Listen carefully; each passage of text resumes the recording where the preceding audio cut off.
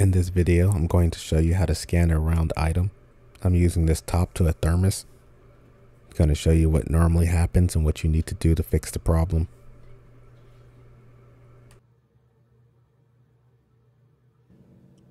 If you're attempting to scan an item with low features, most of the time you'll see it spinning out of control like this. There's nothing wrong with the scanner. It's simply the fact that there's not enough features for the software to track.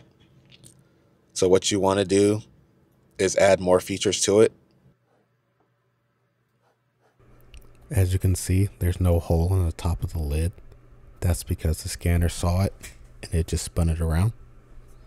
But I'm going to show you how to correctly scan this. I'm going to use what I call the towel trick.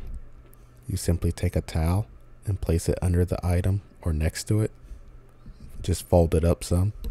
That way you get more features so the scanner can track them. And here I go. I'll start the scan again. As you can see, it's not spinning because the towel is creating extra features for the scanner and software to track.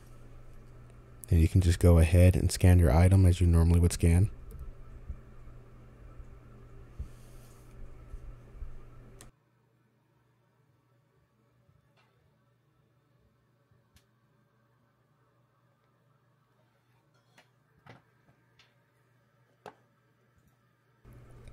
Okay, the scan has finished.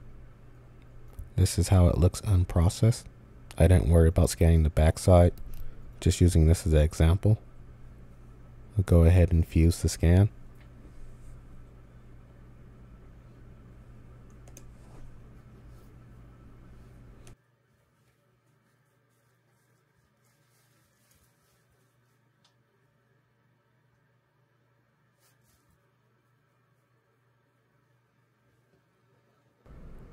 And there, the scan came out great.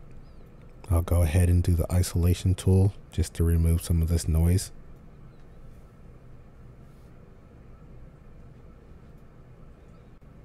And that looks nice. You can see the two holes on top. This right here is the first scan that spun around. I'll go ahead and process that so you can see what that looks like.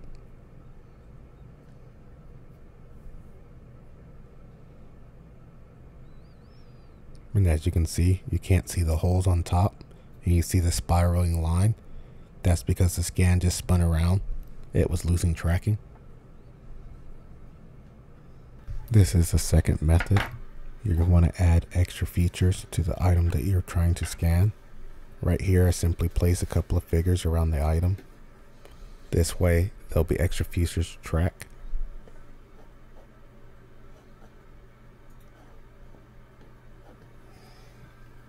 And what you want to do is simply scan everything as a whole. Don't focus too much on just the item, but focus on scanning everything together because you're using the extra items for tracking.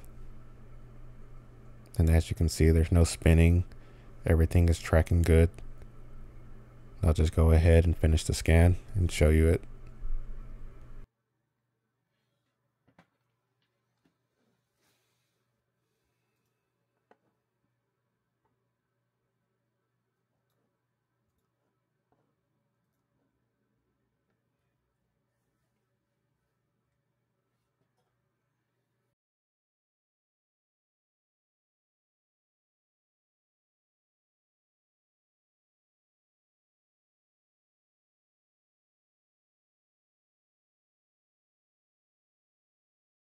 So there you have it. You have the item that's been scanned.